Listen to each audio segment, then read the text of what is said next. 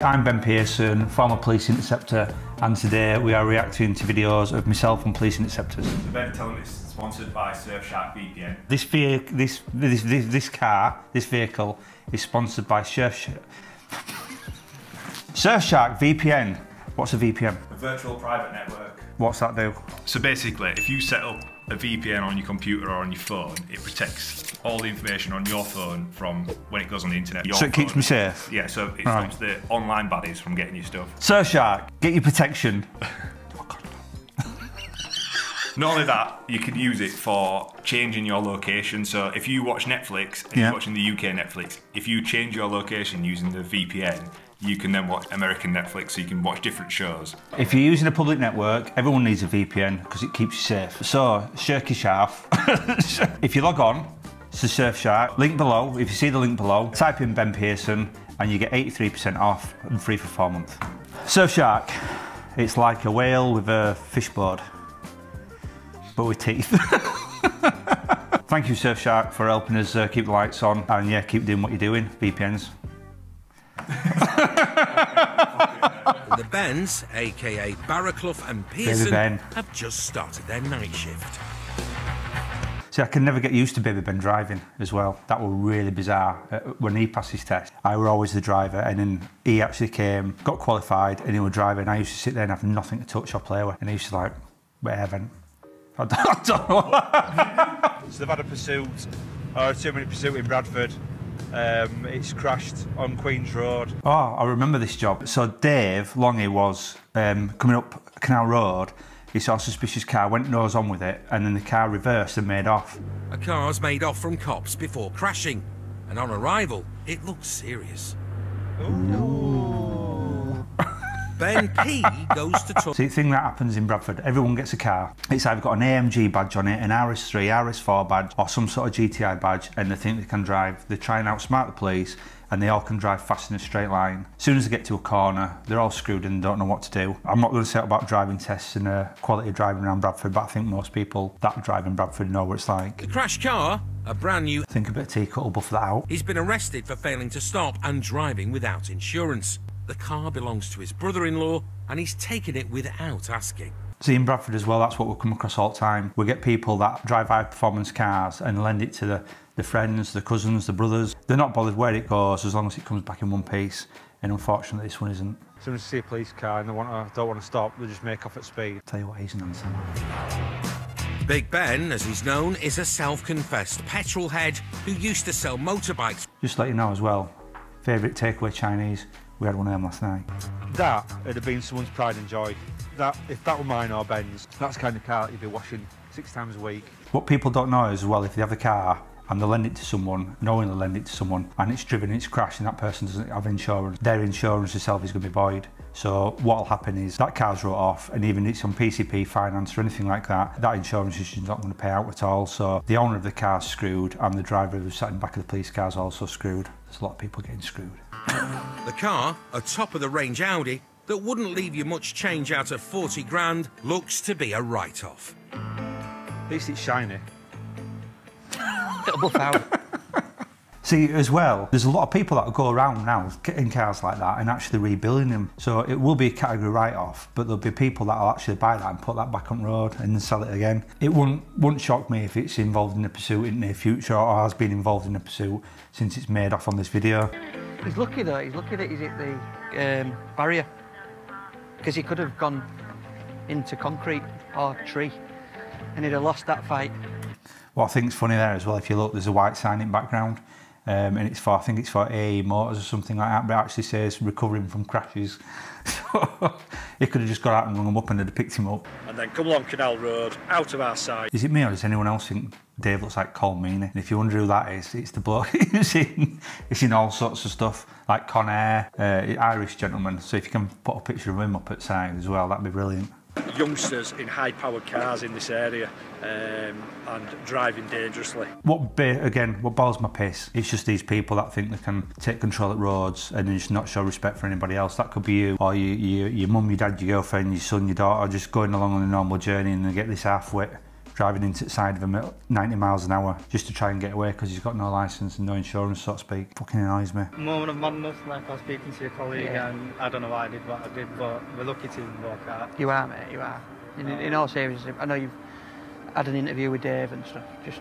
The thing is with Ben, you've got an angel on your shoulder and you've got a demon on your shoulder. When you work with Ben, Ben's the angel. He's such a nice lad. He's very polite and very genuine. But when we worked together, it was sort of like we worked so well. We always had one good cop and one bad cop. And I think you'll see, this is when I was poorly as well, so I think you'll see how annoyed I get very quickly about immaturity, and I suppose that's not good coming from me, is it, being immature? We've all heard of good cop, bad cop. So this is what I mean. Ben's really nice, I'm other way around. I'm upset, well, I'm not upset, I'm just pissed off with people. I'm sick of people trying to take control of roads and think they can do what they want, and I just obviously tell him how it is. So I do apologise, and I don't really, so I'd say it again. Right, while my colleague's being nice, I'm going to be rude. You need to get a grip of yourself. You could have killed someone, and you can't drive for toffee. You've got no... Can't drive for toffee is a good one as well. People, there's 3 things people don't like to hear. You shit in bed, you can't drink, and you can't drive. I'm crap at 2 of them. And I think the 3rd one's gone as well. From his brother-in-law, who's emptying his pride and joy. Can you imagine being a fly on the wall in the house when they got back, of how that conversation went down? It were a fox, just run across the road. Ridiculous, absolutely ridiculous. Surprised police haven't got blamed. They always get blamed for everything, don't they? You devil out, you mate. Well, it's now like 5 months longer than most cars last in Bradford. Family meals might be a bit tense for the next few months. He was fined £69, given a 6-month curfew, a 200-hour community order, and was banned from driving for 2 years. Right, before we get into this any further, a £69 fine. The railings that he's crashed into are probably going to be like £1,000, £2,000. He's got a recovery truck, he's got 4 police cars, ambulance. Look at all the work the insurance companies are going to have to do. They're going to have to sort the car out, and the thing is, he's got £69. That's why I think, like I said, not getting political, but the judicial system's rubbish, the fine's rubbish, and it all just needs sorting out. If he'd have stopped, he'd have been dealt with for the offences, and then we'd have seized the car, and his brother would have had his car back tomorrow. And he'd have only got 6 points. He got 6 points, and I've done for it, and now he's going to give done for all sorts. So the message of the story is the police get behind you, put the lights on, you stop. Because everything there is from that point on is your fault. Surfshark. It's the early hours of Sunday, and boxing fans across the country are pulling all-nighters to watch the world heavyweight title fight. I think boxing's it's massively barbaric, and I don't mean to sound funny, but I think it's brilliant to go watch. That means a busier shift than usual for Benz, Pearson and Barraclough. I'm driving this time as well. Veteran of 18 years, Benny Boy Pearson's not a big fan of boxing. Octane... Hang on, I just said I was a big fan of boxing. I am a big fan of boxing. Why have they got that so wrong? That's like just... I'm a big fan of boxing. I've never heard that before. I bet you contradict yourself now. I bet it comes to you and you go, fucking hate boxing. It's nailed on. I bet they if we cut this and do... I actually hate boxing. Day night shift in Bradford. 17. That a licensed taxi is on its roof and that the Bens need to find it. I remember this job, but I remember it for all the wrong reasons. I remember it because we're in an area of Bradford where it's very, very lively on a night time. There's a lot of, how can I put it, ice cream piles open at night time. And it's one of those areas where you go into Bradford and you'll get absolutely no assistance from anybody. Car's definitely on its roof. It's unclear if there are any passengers in the taxi or if anyone's injured. Anybody see what happened? Again, talking to people, not one person acknowledges you. They're all out with phones. It's like talking to a brick wall. That sort of area of Bradford just don't like the police. Well, it's done a runner for a reason. You can see it's at lamppost there. Busy street, a lot of people about. But luckily, no one's injured, no one's lying around the road. Just make you aware when you pass your test in Bradford as well, one of the main things to teach you when you do go for your test is when you have a collision, get out and run. This is what happens when they drive really fast and they don't care about anybody else. For others, it's entertainment. Party! We came out, we see these standers on, thought come out and watch it. Because that's what I do at 3:30 in the morning. All of which isn't much help to Ben, who gets onto the cab firm to see if they can shed any light on their topsy-turvy taxi. We're looking at your taxi on its roof, one of your taxis. So this is how bad it was. That taxi, you can see from the video, it's stamped up, it's got its taxi badge on. It comes from a reputable company. The company, again, don't know who were driving it, don't know about the car, don't know where the driver is. And then the assistants we got were absolutely pants, pissing up a flagpole. It's just ridiculous. You'll have a record of whose car it is, won't you? No, officer. We need you now to provide the details of whose car it is. What? Ours on its roof, and we need to make sure they're not injured. But they're not playing ball. Right, so... Pardon? She's talking to a brick wall. All we're trying to do is just cover for the driver and figuring out why he's done a runner. But all's not lost in the search for the driver. We've got friends at taxi licensing. He's got his badge on back as well, and he's left scene of an accident, and they don't stand for stuff like that, Bradford taxi licensing. There's more than one way to skin a cat. Or a taxi driver. We'll get it recovered and he can answer some questions, but probably local cat run out, won't it? Or, like, is it Fox nowadays? It's a local Fox, that's what ran out in front of the Audi earlier on. From what I can gather, I think the taxi driver reported his vehicle stolen that night. I think he said that he had a job in, and he came back from the job and he left the keys under his bin outside his house, which was on the back street, and ironically, someone nicked the keys from under the bin on the back street, took the car out and crashed it, and then returned the keys back to the bin, which was under the bin on the back street by the house. What some taxi drivers do, not all, when the owner of the badge wants to go back home or go on his break, he will give the badge then to a friend or someone else. So, safety issue here. If you're ever not sure and you want to get in a taxi, ask to see the taxi badge and then look at the face of the driver, because what people do is exchange taxi badges so they can drive when someone else is off and they're the actual licensee. Make sure you can see the taxi badge, make sure it's that driver as well. Just have a look at that car there. Which one? That one there. That's what gets me as well. I've got no skill anymore, but when you're a bobby, you can see stuff, you can do stuff, you can smell stuff. You catch some out corner in your eye, and it just don't feel right. And that was one of them. I'm just talking to Ben, and you can talk, drive, watch everything that's going on around you, and you also can see an offence as well. Where now I just switch off. I just don't have a clue what goes on due to my illness. Investigations into the car will have to wait. A carload of lads has just triggered Ben's spider sense. What police do as well, we always look at number plate car driver. Does that number plate match that car? Does that car match that driver? And if something's off, if that number plate doesn't match the car or the driver doesn't match the car, that's the car you instantly need to turn around for. I mean, that's why we get so many offenders. It's all those people that try not to look at you when they're driving past, put their arm up when they've not got a seatbelt on. Those little things are telltale signs for officers. How do? Hey up. Oh, yeah. Is it your car? It is, yeah. Are you sure? Yeah. Just switch it off, take your keys out of ignition, have a quick word with you. And what we do, being in Bradford, we pull alongside the car. We never stop behind the car and get out of the driver's seat. As soon as you do that, the driver makes off. You've got to run back to the car and get in, and that time lapse is really, really important. So we pull alongside, tell him to turn it off and get back in our car.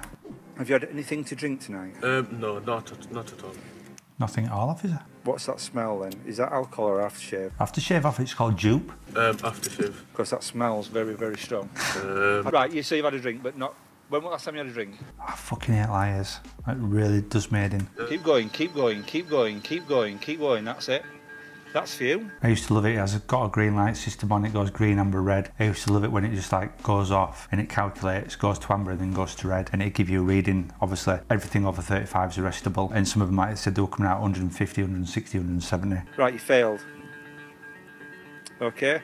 So you're currently on arrest on suspicion of driving a motor vehicle whilst over the prescribed limit. Outside, I'm right proud of what I'm doing, but inside, I'm thinking, for fuck's sake, I'm not going to get off now. Being honest with you, the sample you provided is very, very, very, very, very, very, very near the limit. Very near the limit. The intoxilizer machine back at the station will be the decider. I'll go. So what that device is, it's a screening device, so that gives us the power to arrest. And then when we go back to the police station, the intoxilizer is the correct device that we use. That gives the amount of alcohol in the breath. Sometimes we can blow someone at the side of the road and they blow 51, get back to the station and they blow 34, so they're free to go. Back at the nick, the driver maintains he's had the equivalent of 1 pint 10 hours ago. And this machine that you can't see, there, the intoxilizer, such a smart machine.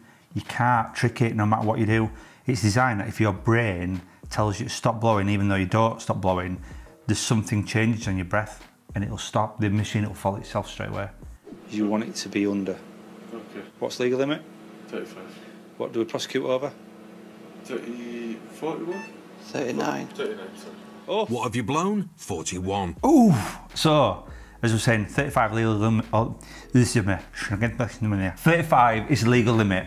39, if you blow 39 and under, free to go. There's no offences, but we'll keep you in the cells until you blow under the legal limit anyway.